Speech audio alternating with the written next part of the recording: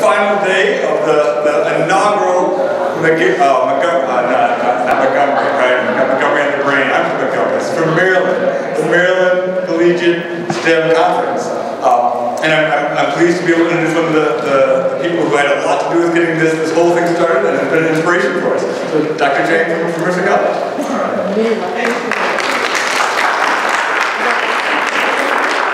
Good afternoon. I'm glad to be here. My name is Unu Chang, and I'm the Vice President for the Academic Affairs at Mercer County Community College in New Jersey. So you're wondering why I'm here, right? If you're not part of Maryland. I used to be. Actually, I just left from Montgomery College last summer.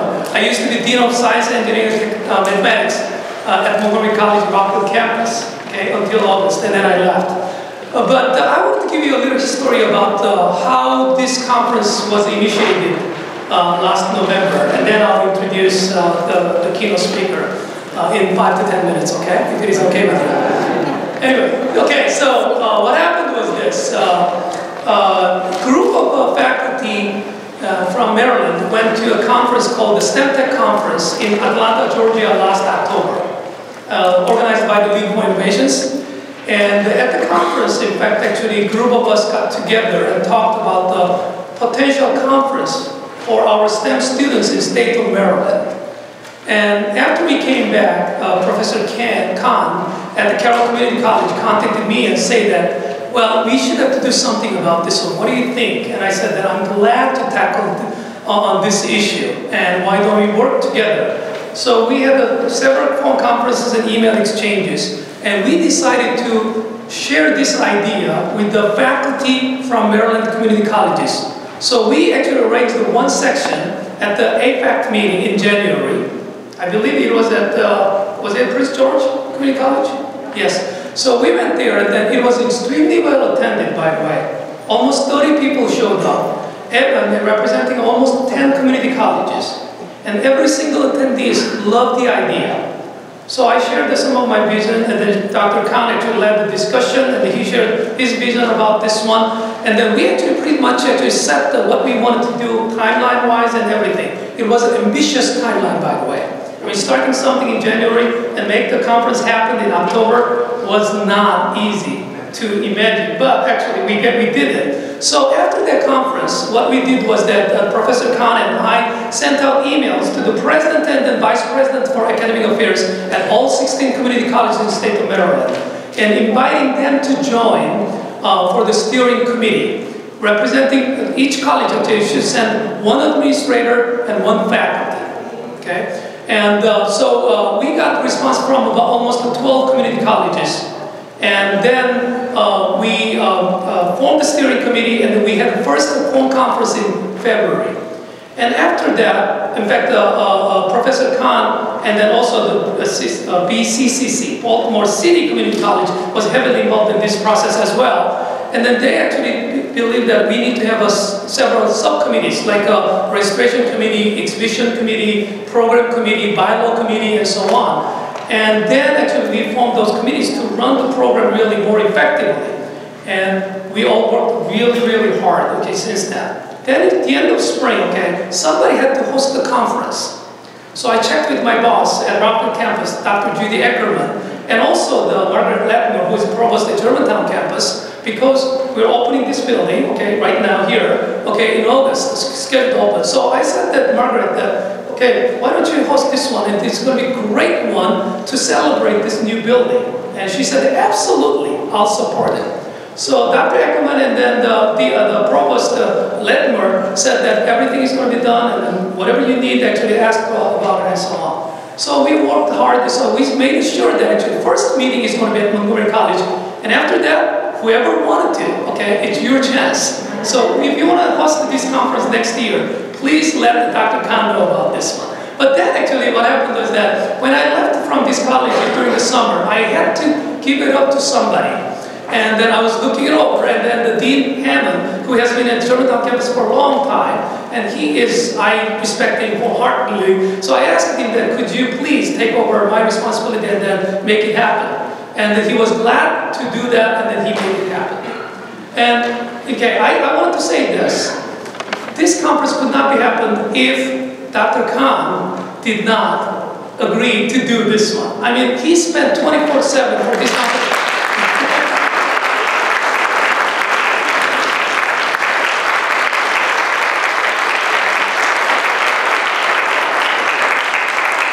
During the past about several months, okay, including the logo, actually, you can see that was designed and done by Carroll Community College students, right, Raza? Yes. Yes, actually, and then there was a competition about it, an art class and so on, and it was done by the students. So everything is done very, very well, and I'm so glad. And then also I actually said this. When I left from this place, I said that, you know what, this conference, I promise I'll come back, because there was a condition. He released me, Raza released me from this obligation, and so on. But to be honest with you, when we designed this one last January, and Raza and I talked about it, okay, how many people are going to attend this conference? And then I predicted about 50 to 80, then it would be great success. I was wrong. And it's hard for administrators to accept say it's wrong, but I would say wrong. So recently, about 2 weeks ago, when he sent me an email, he said that, Unu, you are wrong, so you owe me a Tesla. So I told him that I'll go to Vegas. I used to live in Vegas, so I will go to Vegas, and if they win the jackpot, I'll give it to you. And he specifically ordered that you have to give me the red one. But anyway, I'm so glad that actually we are doing this one, and then we have more than 300 people attending this conference. It's amazing. Amazing. And yesterday we had 175 students here flocked in, and then speaker was targeting the students and talking very good one. And then today, I would like to introduce my keynote speaker, who is a friend of mine. I've known him for many, many years. He has been a leader of a community college in terms of the biomedical sciences and also undergraduate research at community colleges. So one time in my life, I served as a program director at the Division of Undergraduate Education at National Science Foundation for 3 years actually, 2008 to 2011. I was looking for some kind of a leader of undergraduate research at community college. And I checked with the other program directors, and they all said that there's one person we can name. There was a Jim Hewlett. Okay? That was his reputation at National Science Foundation. And then I contacted him, and then he served as a mentor for some of the projects and so on. And then he actually secured $4 million from the National Science Foundation, okay, to use grant, transforming undergraduate education in STEM. And then he actually is a PI, and then also executive director of the CCURI, which is Community College Undergraduate Research Initiatives. He's in the 4th year. He has 1 more year to go. And he has a national conference actually out of that initiatives as well. And then Montgomery College one time hosted their annual meeting, poster section at the Rockville campus last year. So we have a great relationship about this one. So let me give you some of the ideas about what he did. Okay, he was a pre-med major and also biology major at Bucknell University undergraduate. And then he got a master's degree from University of Connecticut. Then he did some doctoral training at the University of Rochester. And since then, actually, he got the faculty position, and also he's the director of the biotechnology biomanufacturing at Finger Lakes Community College. Okay, and then also he serves as the New York hub of director of the Northeast Biomanufacturing Center and Collaborative. It's NBC2, by the way, and that is actually NSF-funded AT Center, Advanced Technological Education Center project. And he has been serving as other boards and so on, numerous awards and so on. I do not want to elaborate too much about it, but please join me to welcome keynote speaker Jim Hewlett.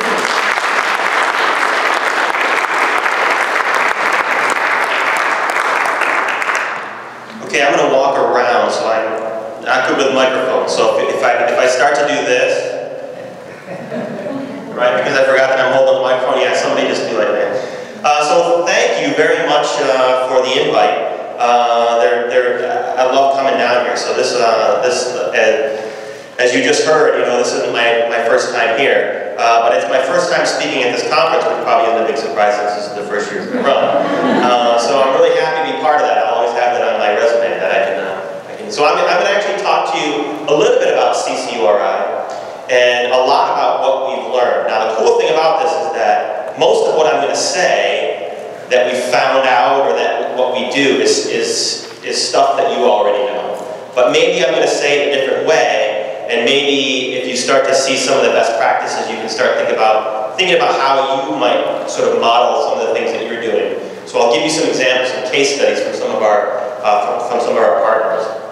I always put this up first because one of the things that I think as community college faculty that we need to get used to doing is that when somebody asks us, why are you doing undergraduate research at your institution, we have to have an answer for that. Because there's still that perception out there that we shouldn't be doing undergraduate research at community college, because for somehow it's not in our mission, right? So I always like to have answers, and I use these 4 reports as my foundation of how I get my answers.